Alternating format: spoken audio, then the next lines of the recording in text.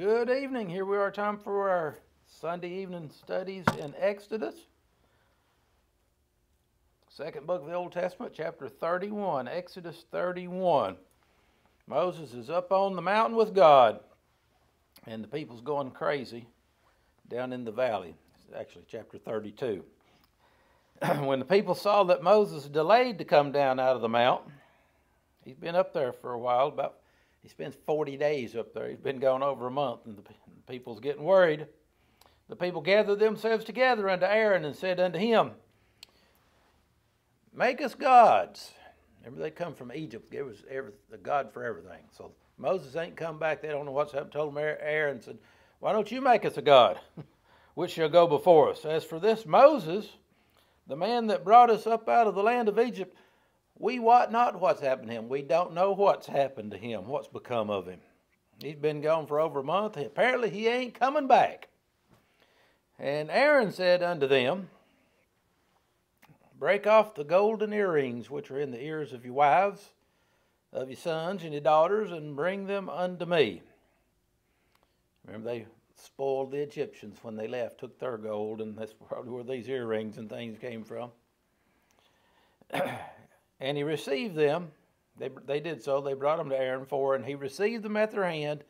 And Aaron took all that gold. He fashioned it with a graving tool after he had made a molten calf. Now, there's a lot in that line. See, he put it all together and he melted it down. He fashioned a god for him out of it. And there's a lot of work in that.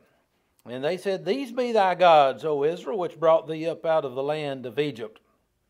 Which brought you out of the land of Egypt. They had a pillar of fire by day, a pillar of smoke, or smoke by day, fire by night. And this is the ultimate blasphemy, is literally taking the things that God did and attributing it to the devil or these false gods. In verse 5, and when Aaron saw it, he built an altar before it. He's going to make him a place to worship this pseudo-god. And Aaron made a proclamation. Not only is he making an altar before it, he's going to preach before this God. He says in his proclamation, "Tomorrow is a feast to the Lord." And I think he's talking about the golden calf. "And they rose up early on the morrow, and they offered burnt offerings and brought peace offerings. And the people sat down to eat, to drink, and rose up to play. And the Lord said to Moses," now the scene shifts. We're going from the valley with Aaron back up on the mountain with Moses and God. Joshua's somewhere up there. He goes at least part way. "And the Lord said to Moses, Get thee down for thy people." If you got your Bible, mark that. The Lord says, "Moses, get down because your people," God didn't call them his people, they're Moses' people when they're acting up. "Get thee down for thy people which thou broughtest out of the land of Egypt. They've corrupted themselves." That's what we've got to watch out for, corrupting ourselves before God. God tells Moses they've turned aside quickly out of the way which I commanded them. They've made them a molten calf, and they've worshipped it.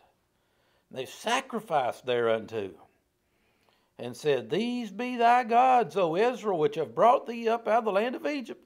And the Lord said to Moses, "I have seen this people, and behold, it's a stiff-necked people. They're rebellious. Now therefore let me alone, that my wrath may wax hot against them, that I may consume them or destroy them. And Moses, I'll make of thee a great nation." Now they're literally sinners who have fallen into the hands of an angry God. And God says, "I think I may just destroy every one of them, Moses, and I'll do like I did with Abraham. I'll make of you a great nation. I'll just wipe all them out." And Moses interceded for the people. He besought the Lord, his God. And Moses prayed to the Lord. He said to him, "Lord, why doth thy wrath wax hot against thy people?" Moses is pretty bold, wasn't it? God said, "They're your people, Moses." And Moses said, "Now they're your people, and you're the one that brought them out. Why does your wrath wax hot against thy people, which thou hast brought forth out of the land of Egypt with great power and with a mighty hand?" Then Moses actually uses reason with God here, reasoning. He says, think about what the Egyptians would say, Lord. "Wherefore should the Egyptians speak and say, For mischief did he bring them out. What kind of a God would you be in their eyes? They'd think that you tricked these people. To slay them in the mountains. He just brought them out to kill them out in the wilderness and to consume them from the face of the earth. Moses pleads with God, says, turn from your fierce wrath and repent, which literally means change your mind of this evil against thy people. And you know, that's what the cross did for you and I, that we're sinners in the hands of an angry God. But Jesus interceded on our behalf by living the life we couldn't live and going to the cross to have God's judgment for us poured out upon him. And it turned God's wrath away from us because Jesus took God's wrath upon him. 13, then Moses, still praying to the Lord, says, now remember Abraham, Isaac, and Israel, your servants, to whom thou swearest by thy own self you'd make a great nation out of them. Remember, you said unto them, I will multiply your seed as the stars of heaven, and all this land that I've spoken of will I give unto your seed, and they shall inherit it forever. You promised that to them, Lord. And the Lord repented, or changed his mind, of the evil which he thought to do unto his people. And Moses turned, and he went down from the mountain, and the two tablets of testimony were in his hand. He's carrying these 10 commandments with him, 2 big flat rocks, 2 tables, 2 tablets. And the tablets were written on both of their sides, front and back. He's conserving rock. He's conserving paper, right? On the one side and on the other side were they written. And Moses didn't write it. It says these were written by the very finger of God. And the tables were the work of God. The writing was the writing of God, graven upon the tables, engraved on the tablets. And when Joshua heard, see now Moses has picked up Joshua on the way back down. And they get close to camp. Joshua heard the noise of the people as they shouted. He said to Moses, there's a noise of war in the camp. There must be a war going on. And he got closer and he said, it's the voice of them. It's not the voice of them that shout for mastery. Neither it's the voice of them that cry for being overcome. He says, but it's the noise of them that sing. It sounded like a lot of singing going on, do I hear. And it came to pass as soon as he came nigh to the camp that he saw the calf. And the dancing, people dancing naked around this calf. And Moses' anger waxed hot. That's what God was mad about up on the mountain. See, he saw it from there. And he cast the tables out of his hands, and he brake them beneath the mount. Now, Moses was all right to be angry, but it's like the New Testament tells you and I, says, be angry. That's a God-given emotion. You have to get angry sometimes, but you got to be careful with that anger. If you don't ever let yourself get angry, then it seeps out in a slow burn, which is called depression. That's a lot of people's problem. They just need to get mad. But when you get mad, now when you get angry, the Bible says, be angry and sin not. Because you're real close to getting in trouble and losing control when you get angry. And that's what happened to Moses. He took the 10 commandments that were written with the finger of God, and he threw them down and busted them in pieces in his anger. Now he's going to have to go back up and get a redo with God, but he messed up here, I'm saying. He brake them beneath the mountain. 20, and he took the calf. This is kind of a creative punishment. Moses took the calf which they had made, and he burned it in the fire, and he ground it to powder. And then he strode that powder upon the water, and he made every one of them drink that God. Made Israel drink of it. And Moses said to Aaron, what did this people do unto thee, that thou hast brought so great a sin upon them? And Aaron said, let not the anger of my Lord wax hot. Don't get mad at me, Moses. Thou knowest this people, that they're set on mischief. You know how they are, brother.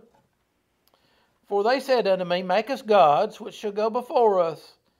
For as for this Moses, they said, he's brought us up out of the land of Egypt, and we don't know what's become of him. And he said unto them, whosoever hath any gold, let him break it off. Any gold you got left, break it off. And or Moses is saying to that, or Aaron's telling Moses what happened still. So they gave it to me. I took their gold, they broke it off. I cast it into the fire, and out comes this calf. So innocent, like I just put it in the fire, and poof, out comes this calf. There came out this calf, and they began to worship it. And when Moses saw that the people were naked, for Aaron had made them naked to their shame among their enemies. They're dancing naked around the golden calf when he comes off there. So Moses stood in the gate of the camp, And he said, who's on the Lord's side? Now, if I said that to you right now, who's on the Lord's side? I hope you'd come and stand with me and not stay over there with those who are perishing.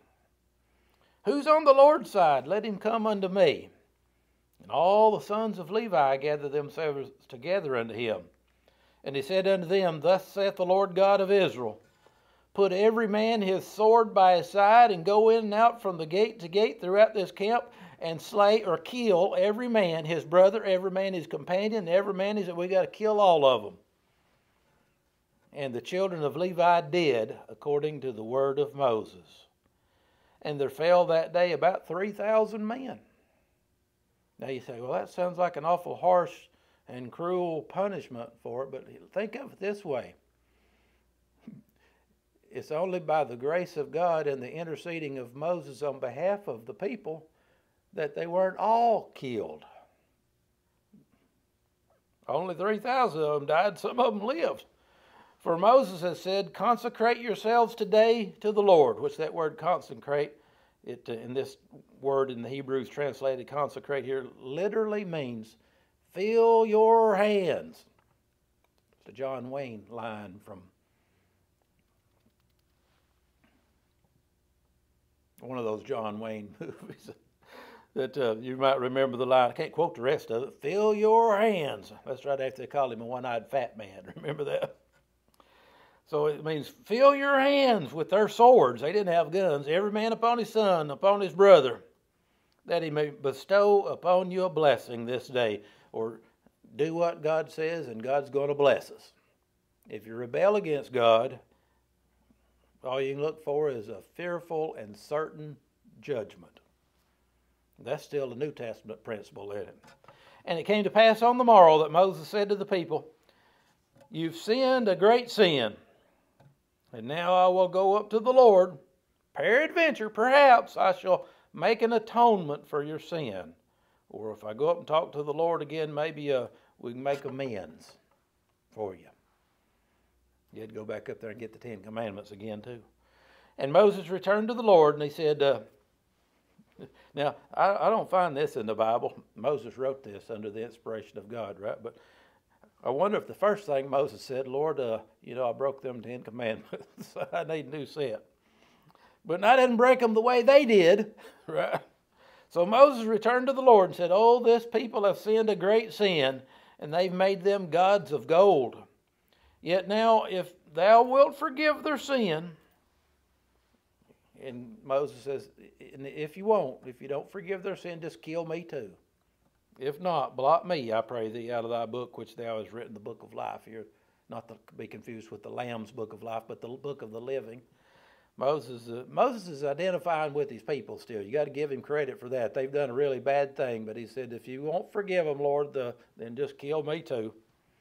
And the Lord said to Moses, whosoever hath sinned against me, him will I blot out of my book. Every man's going to be responsible for their own sin with God. Therefore now, Moses is being spoken to by God in verse 34. Therefore now go, lead the people to the place of which I've spoken unto thee. Let's carry on what we started out to do. And behold, my angel shall go before thee. Nevertheless, in the day when I visit, I will visit their sin upon them. Don't you let them think that they're not going to still have to answer for this, because sin sets things in motion. And the Lord plagued the people because they had made the calf which Aaron made. For as the Bible says, sin is a reproach unto any people. That includes you and I. See you next week for chapter 33.